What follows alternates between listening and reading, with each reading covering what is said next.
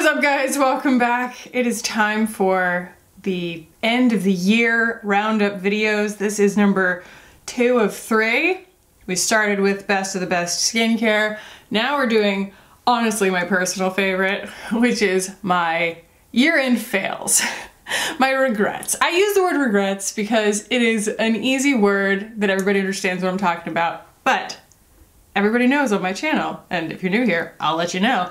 There's no such thing really as a regret on my channel because everything is information. Even if I don't like something, it's valuable to be able to tell you that I don't like it. You know, it's a review, and that's what I live for. I have this box here in front of me, and I've decluttered things that I didn't end up liking throughout this year. Yeah, throughout this year. And so I will go through the things here and let you guys know why I didn't like them. And then I'm gonna go through my video feed and just see if there are some things that I really feel like are worth calling out that I've already decluttered, that I just, you know, can't store in my brain memory anymore. And I just wanna have one little disclaimer here, and that is that I'm not saying necessarily that these are across the board, like, horrible products.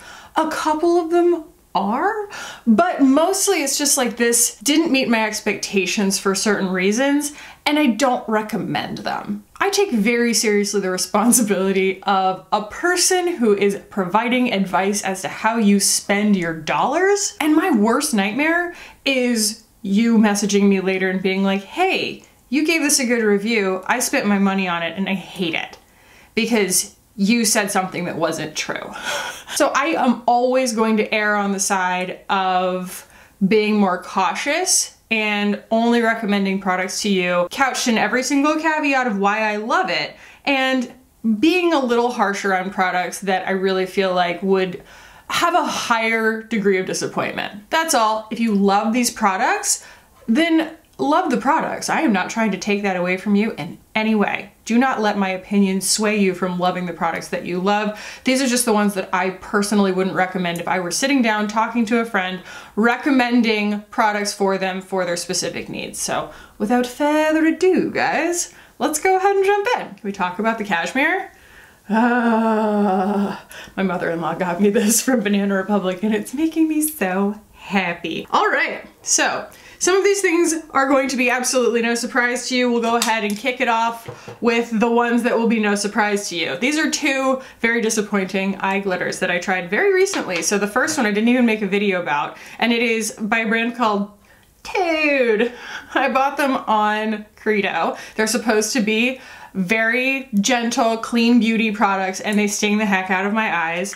That is the reason that I didn't end up making a video about them. This is what this one looks like. I think this is Tiger Eye? Jasper. Yeah, looks pretty enough, right? But it's really like a pretty unpleasant thing to apply. It looks kind of unattractive on the skin. Like it just kind of looks like craft store glitter. That was what I was looking for. And that is not what I want on my eyeballs. It distorts the light in an unflattering way and it makes my eyes sting, and it's very large, crunchy glitter that doesn't really want to like dry down and stick, and it's very uncomfortable on your eyes. So yeah, I just feel like the different sizes and also the dispersion of the glitter not really having any unifying texture makes it like harder to work with and is worth it. And then the other one, I love that it like, I'm trying to apply it and it ends up mostly on my finger. And then the other one that I hope I can really save you some money and some effort with is the Valentino Dream Dust. It is squishy and weird, and I'm gonna get it under my fingernail. My nails are really, really long. And it is very equally disappointing.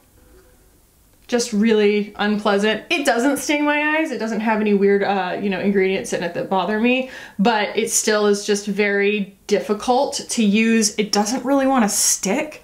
And I'm sure that someone in some comment somewhere on the internet says like, well, you should probably be using like, you know, the Valentino brand glitter glue or something like that to make it work. I shouldn't have to do that. There are some really, really beautiful glitters out there on the market that I don't have to do that with. And we will talk about all of those in my year-end best of the best favorites. I'm not going to like go down, if I can help it, I'm going to avoid the rabbit holes in this video, but these are both really, really disappointing, especially as someone who can usually find an upside in a glitter, right? I mean, glitter is meant to make you happy. It serves almost no other purpose. It's supposed to make you happy, and these glitters made me sad. And another one, as I'm kind of retracing my mental steps that I did not even realize was this year, but as I was looking through my old videos, it bears repeating and including in this little category were the Exa glitters that were also from Credo. Exa is Credo's house brand. I loved their foundation that they put out in 2020. It was actually, I think, my foundation of the year because it just really hit all the marks. But those Exa glitters they stung the living daylights out of my eyes, and they were also difficult to work with, and they just weren't that pretty, you know, for what they were. They were just basic craft store body glitters. Oh yeah, now my entire life is going to be covered in glitter for the rest of the video. So glad that's what I chose to kick it off with. I never learn, do I? I want to talk about something that I only touched on briefly, and it was sort of in a first impressions. This is the Laura Mercier Celestial Light Translucent Loose Setting Powder in the Light Catcher variety. And I totally understand that this is supposed to be an illuminating powder, and maybe I just don't love illuminating powders, but I just couldn't get this to work. Like, I love the Bio Brightener, the new one even, the reformulated one from Well People. I love it, and I used it all over my face today, and it has a really, really lovely effect both on camera and in person. This from Laura Mercier, I get what they were going for, and see, on camera it looks really pretty. In person it looks really surreal and weird. It looks icy, and it does come in 3 shades. This one being the one that is supposed to work for me, and it is a pleasant enough kind of beige. It's not silver, it's not blue, you know? But I couldn't really get it to work as a highlighter because it doesn't diffuse really beautifully on the skin. It kind of builds and grabs, and I would never use it as an all over the face powder. And so I actually really can't even speak to the Laura Mercier setting powder craze because this is the only one that I've ever tried, the only version that I've ever tried. And I really wanted to try something new for you guys in that video because I went shopping at Ulta to just, you know, see what was new. And this is just a whole buttload of product that I'm just not really gonna get any use out of. I have some really beautiful highlighters, and like I was thinking, well, regardless of being able to use this as a highlighter, it's really not very pretty as a highlighter either. So I don't know, it just kind of didn't fall into a category that I could make it work, and for that reason, it's just kind of a pass. I want to talk about Beauty Pie here because I have only reviewed Beauty Pie in sponsored videos, and a lot of people have internalized distrust for sponsored videos because of the environment that was built early on in the beauty space on YouTube by certain creators who were willing to put their stamp of approval on products that they made work but didn't love as much as they actually said that they did because there was a large payout attached to it. Let me assure you, the payouts I'm getting for any of these things are, by most people's standards, modest, okay? And I would never agree to a video where I was literally lying. However, most of the time, those videos, I am only going to be talking about things that I absolutely love, basically. And so I did want to discuss a few of the things that I did end up passing on for the sake of transparency from Beauty Pie. Beauty Pie is membership-based, and it does incentivize you to keep trying their products, and I wanted to make sure that you guys get like a well-rounded idea of what I like and what I don't like because I'm the one who recommended it in the first place. So something that I did pass on from them is their new foundation. Not that I hate it or anything like that, it's just not for me. It's not something that I would recommend. It's a little bit too high coverage, it's a little bit too matte, and the colors are kind of funky. I just don't really like love this. And I found it to be kind of difficult to work with. It just ended up giving me too much coverage, and I think that it's just not for my skin type. And also those are like the wrong colors, okay? And that is the lightest, I think I wanna say, yeah, Super Light 50 and Fair 100 Ivory, and they're both very incorrect in terms of a shade match for me and quite yellow. It just kind of was off for me in a lot of different ways, and it just wasn't my style. And I communicated this to them already and everything. You know, they were like, hey, we welcome feedback, you know, let us know what you liked, what you didn't like, kind of thing. And so none of this is a surprise to them, but it's called the Everyday Great Skin Foundation. It's made in Italy. They put all of their, you know, effort and R&D and everything into making these formulas that are very specific to someone's needs. They just were not specific to my needs. And that is why, like, I would completely pass on these. So if you have the same taste and the same needs that I do in a foundation, maybe skip these. Another foundation that, honestly, pretty much the same issue, except I think it has less coverage than the Beauty Pie, but like, everybody raves about the Pat McGrath Labs foundation, and I rave about everything else from Pat McGrath. I really do. I genuinely get so much joy and happiness out of using her products that she has me as a customer for life, but I hope she puts out a different foundation formula because this one just isn't for me. I tried it. I love this bottle. It's so pretty. So freaking pretty. Like, she does such a good job with this stuff, but, and it's a great match. It's light too. It's a really good match for me.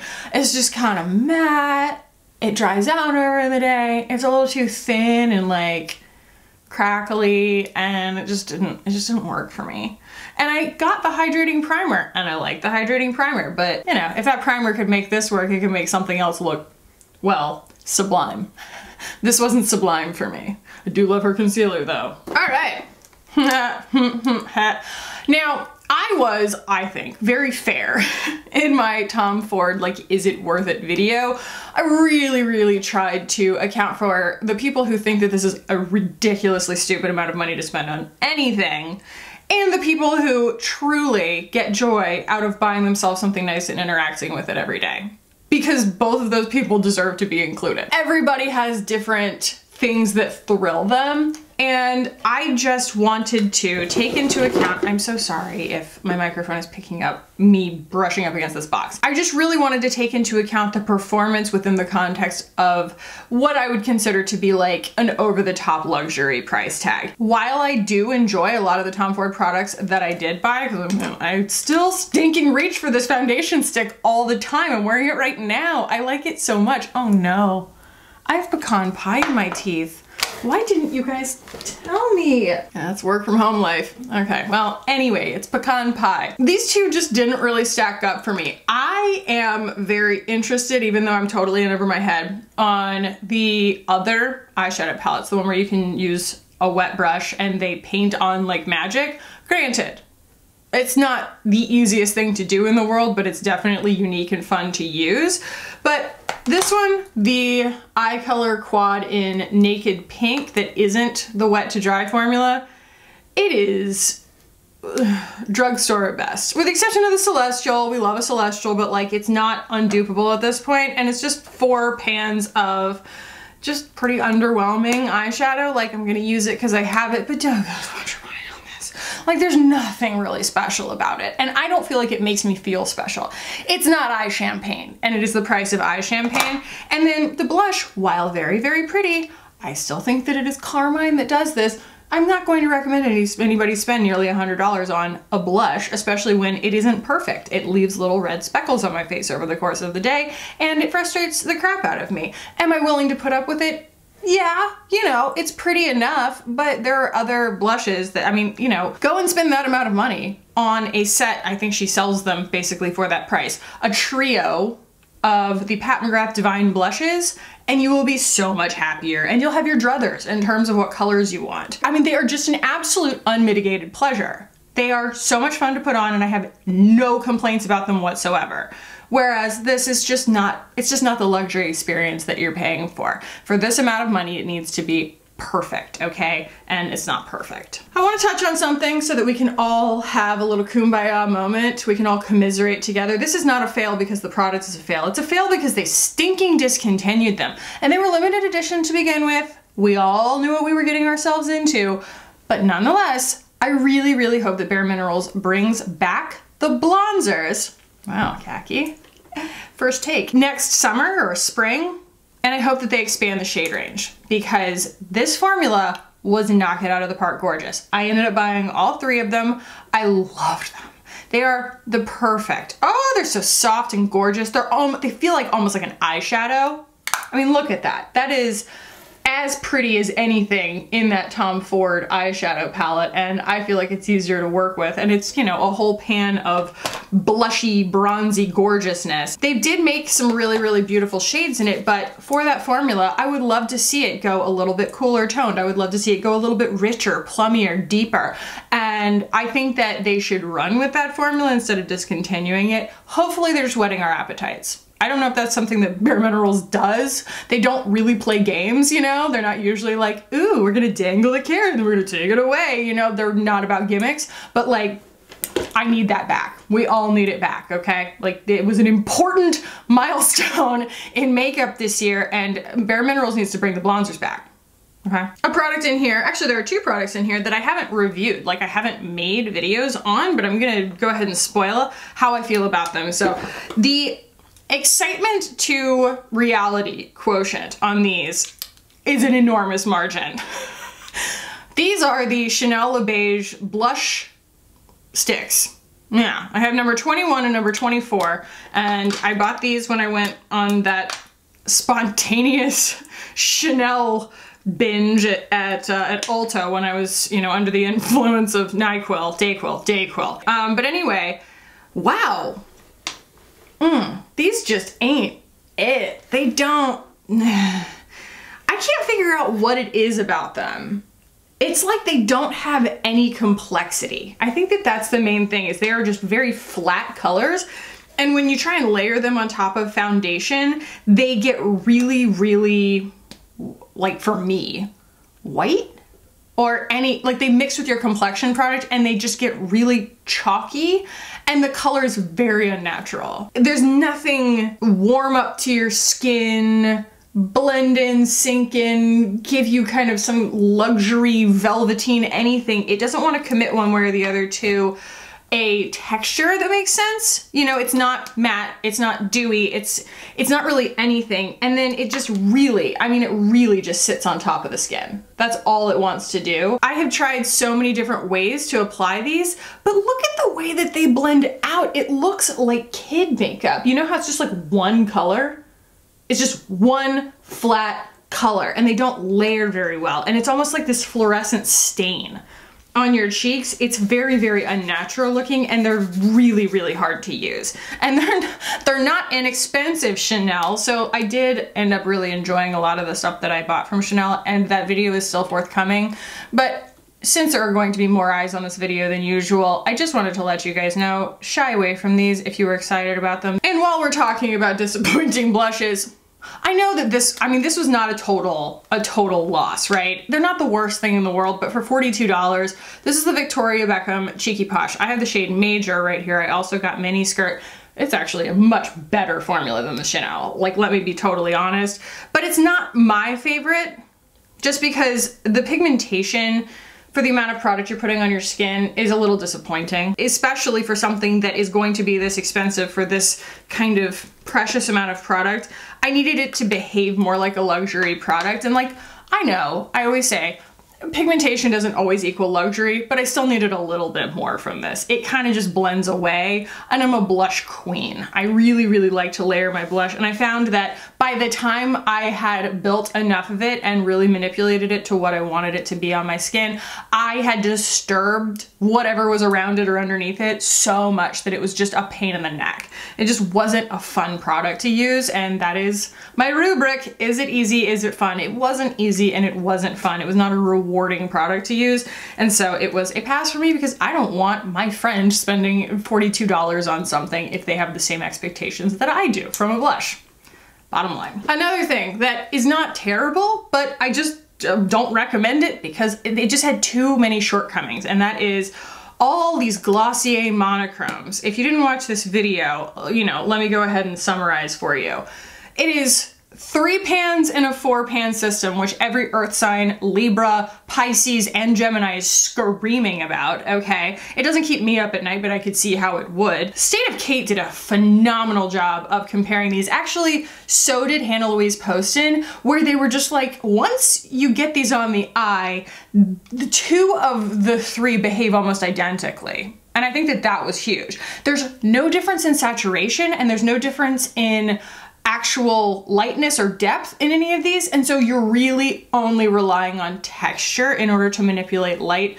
I am passionate about using shadow and light to create illusion that flatters, or that you can use to create whatever you're trying to create with your face with makeup. But this really just feels like having like 1.5 arms tied behind my back, because I have 3 textures of the same color, which I know is the idea, but I think I was just hoping for more. I ended up buying 3 of these, I think, and they just disappointed me. And the formulas aren't terrible, but I really found that as I was combining them and making eye looks that I found to be satisfactory or even pretty, I was basically just recreating the Aether, the new Rose Quartz palette, was all I was doing. And those shadows, for their lightness and color, are far higher quality and far more saturated than these, and much easier to blend. So yeah, I would skip these if you were kind of thinking about it. I mean, Aether does some gorgeous quads that have a lot of this similar mentality to them. They're $25. You can get 20% off down below, and they're going to build eye looks. You know, like this is her new one. This is the Rose Quartz. That has textures, that has light and depth. It is just altogether like a better conceived, better executed, more satisfying, more useful, more versatile little quad. So yeah. All right, another product that as I used it, I became less and less excited about it. Hannah does these really great updates. Like, do I still feel certain ways about, especially about expensive products? Because it's like, look, you deserve that. We all deserve that. You're always going to learn more and more and more about a product the more times you use it. Just because you learn about a product after using it in a review does not mean necessarily that the review is premature. So this was me diving back into what I remembered as the wonderful world of NARS blushes at Ulta, because they did this special edition. It was 2 palettes. There was one that was deeper and then this one's sort of fairer. And this is called the Basic Instincts 1, and it has Orgasm, Orgasm X, Behave, and Dolce Vita. Truly shades that I remembered loving. And these 2 shades look like they're going to just be my ideal shade, don't they? I love a really good pale lavender. I love my cool tones. Guys, I don't know what's wrong here, but like, it's like they put a worse version of this formula in this palette. It's just not right. Like, they're not NARS blushes as I remember them. Like, I cannot, for the freaking life of me, break through the pan on this light one. God, I mean, it's just hard pan city. It like won't, do you see that? I'm just trying to like wipe the pan. I've used this maybe 3 or 4 times outside of that video. And I mean, all of these are just like, frustratingly, they seem to be lower quality than a regular NARS blush. And I just haven't reached for it for that reason. It's an extremely frustrating little palette, especially if they're going to be such stubborn pans, the mattes, to have the pan size be so small, you know? It's like I can't get a brush in there and like dig around the way that I'm supposed to. This is freaking aggravating. Like, I've never seen something hard pan like that and like refuse to wipe off. Like, I'm coming at this with a towel and it just keeps getting worse. This thing frustrated the snot out of me. So yeah, big disappointment. Another one that I did not make a full video about, mainly because I don't like to just like make entire videos just trashing a small brand that only has a couple of products. It's just not something that I like to do. Iris and Romeo, I kind of am on their like whatever their version of a PR list is. They don't put out a ton of products, so they sent me this.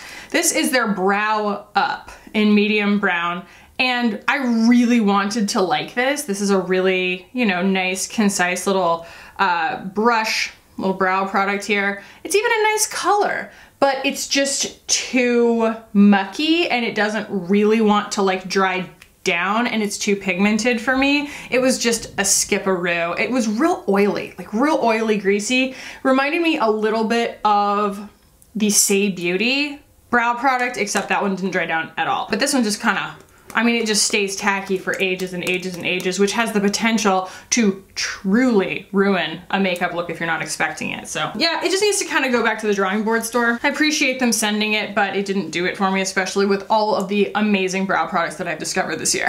Very quickly, I'm not going to belabor this because we've talked about this extensively. This is another one where it's like, don't spend your money on this. This thing is like $70. It's ridiculous.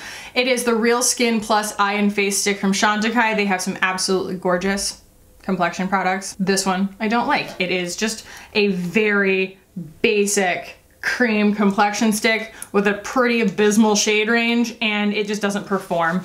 It gets crackly underneath my eyes. It has not very long wearing. It doesn't even really look that great right when you put it on. And I would just skip it. It's very missable. But I just went off at length about this in another video, so I'm not going to like beat a dead horse, but yeah, it's just not worth it. Another thing that I think is completely not worth it, I think that this is kind of, the subtext is a lot of products where I really like a lot of things from the brand, but the brand kind of tried to round out their repertoire, and they put out things that were sort of companion products, like the Victoria Beckham blush or that one from Iris and Romeo, where it just wasn't the star product that their previous products had been, or the things that people really, you know, were acclaimed from them. So that's the same thing with this Refi blush.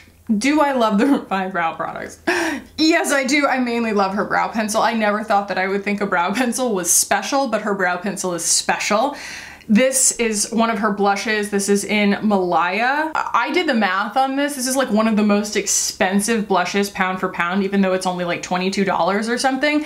It's like the size of an eyeshadow. Okay, this is just, it's just silly. This to me says, I didn't really care, I just put out a blush. And I like Jess Hunt, I like her feed, I like her style, and her bronzers were enormous, you know what I mean? Like, I just don't really get it. I don't get why these were so tiny and precious, and as a blush lover, I feel personally victimized. Okay, and before I go through my feed and like touch on anything that jumps out at me, I want to discuss a few mascaras that really disappointed me.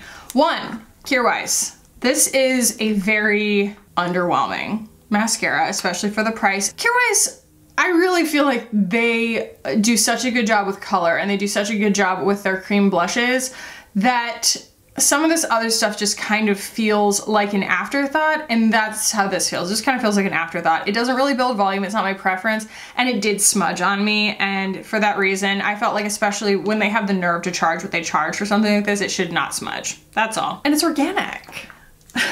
I would love to be able to recommend an organic mascara, but like, I can't make myself like something just because of like the feel-good properties. The next, the Kosas The Big Clean. They went to all the trouble to reformulate this because everybody said that the first formula smudged. I feel like this one smudges more than the first formula. I'm sorry, you guys know I love so many things from Kosas, okay? I really feel like they do such a good job with so many things. But this was such a disappointment, especially because it is so pretty. It builds so much gorgeous matte black volume, but I mean, it smudges like right now.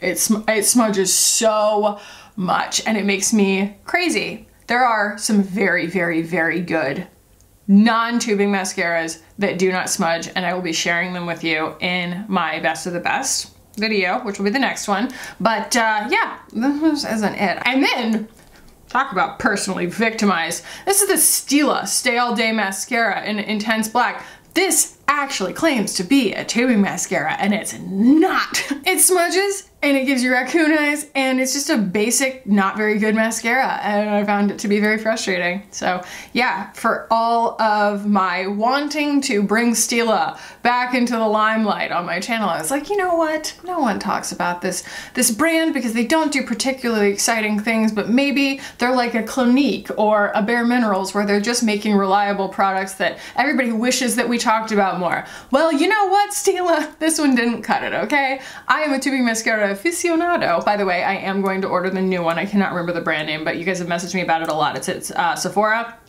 Very, very excited about it. But yeah, it was sad. Sad. This was very sad, like extra sad for me. Okay, let's go through my feed. Starting at the beginning of the year, oh my God. I tried to do Project Pan in the beginning of this year. What a naive person I was. Wow, so many things. You know, I should count my blessings because there were a lot of things that I truly loved this year and totally knocked it out of the park. I did not like the Rare Beauty melting blushes. Those were not my favorite, mainly just because they were difficult to control and had too much silicone in them, and they gave me this just like icky texture. They gave me the goosebumps. I did not like the LYS foundation. I just don't think it was made for my skin, but I've heard really great things, but I can't give you guys a recommendation on that, like what it even dupes for, because I couldn't even get it to like spread on my skin. It was just not made for me. Oh, Amela Beauty. I decluttered all of those, but wow, those were a massive fail. I knew that there were reasons that I needed to scroll back through this. Amela made these absolutely gorgeous 9-pan shadows, and I have not heard squat from them since. I won a giveaway on Instagram where they sent me pretty much everything that they made at the time, and I just couldn't believe how frustrating those eyeshadow palettes were. Like the mattes didn't really blend. The shimmers and the satins, they just looked so delicious, you know? And when they went on the eye, it was just kind of, and they had zero wear time, none whatsoever. It was like they just didn't stick. The Milk Makeup, the eye chalks, not good, not good. The color chalks, I decluttered those, I believe, unless they're just racking around in the bottom of my eyeshadow drawer right now, which who would know? Because they're these teeny tiny, precious, overpriced things that I felt like were really, really silly. I also would not recommend their Sunshine, what's it called? Sunshine tint. I found it to be incredibly frustrating. The delivery system is terrible. It's super overpriced, and I don't think that their like eco claims are anywhere near true. Not getting on Milk Makeup's PR list anytime soon. The Rowan shimmery lip glosses. I decluttered those because they weren't shimmery. You make a claim, I'm gonna need you to stick to the claim, okay? Rowan got re-owned, essentially. You know, the founder, Nikki DeRoast, did end up getting pushed out, and I just feel like the brand has been iterating on itself and spinning its wheels ever since. They're not terrible products, but I'm just not impressed. Oh! Ha ha ha! Violette! How to tick off the most people in my comments all at once. I just thought that I love Violette, I love her.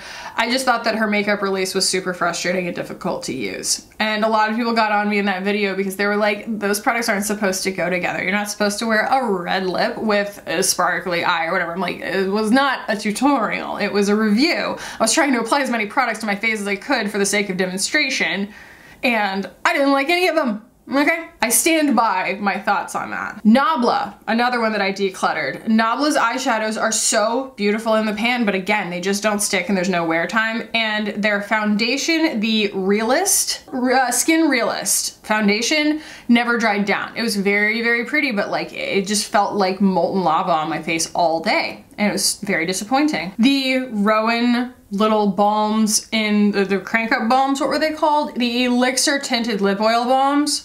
They just broke off in the tube. I feel like it was just a poor delivery system, and they did not make clear in the description of those balms that they were mood color changing, which only turns hot pink. So I refuse to buy those kinds of formulas because I think that they're a gimmick and they don't look good on me. They really look good on people who can wear hot pink or things with hot pink undertones. Like, make that clear.